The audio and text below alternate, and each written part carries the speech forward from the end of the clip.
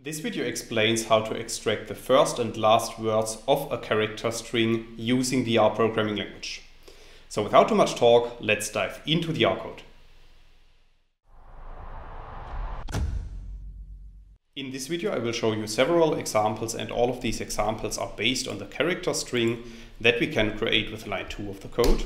So after running this line of code, a new string object is appearing at the top right, which is called myString. And we can print this character string to the RStudio console by running line 3 of the code. And then you can see that our character string contains the sentence, "Have a look at my very nice character string." So let's assume that we want to extract the last word of this character string. So in this case, the word string.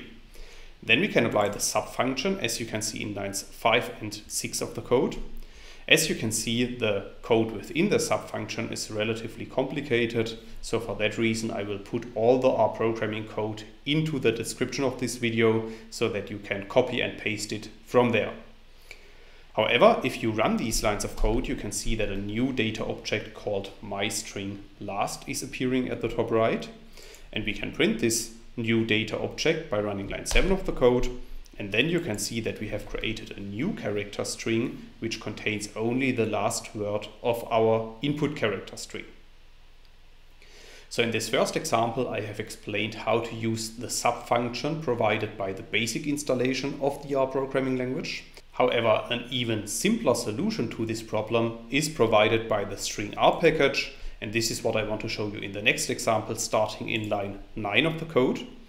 So as a very first step, we need to install and load the stringr package, as you can see in lines 9 and 10. I have installed this package already, so for that reason I'm just going to load it with line 10 of the code.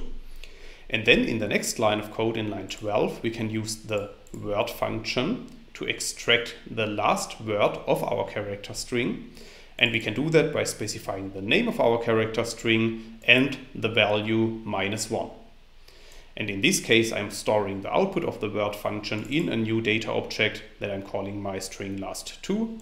So after running line 12 of the code, this new data object is appearing at the top right. And if we print it to the RStudio console, you can see that once again we have extracted the last word of our character string.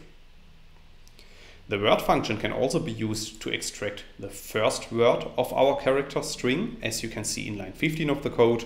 And in this case, I'm simply specifying +1 instead of -1. And as in the previous lines of code, I'm creating a new data object in which my output is stored. So in this case, I'm calling this new data object myStringFirst.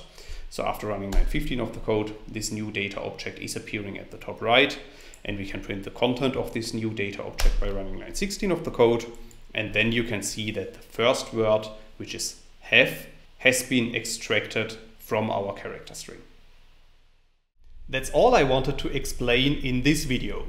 In case you want to learn more on this topic, you may check out my homepage, statisticsglobe.com, because on my homepage I have recently published a tutorial in which I'm explaining the content of this video in some more detail.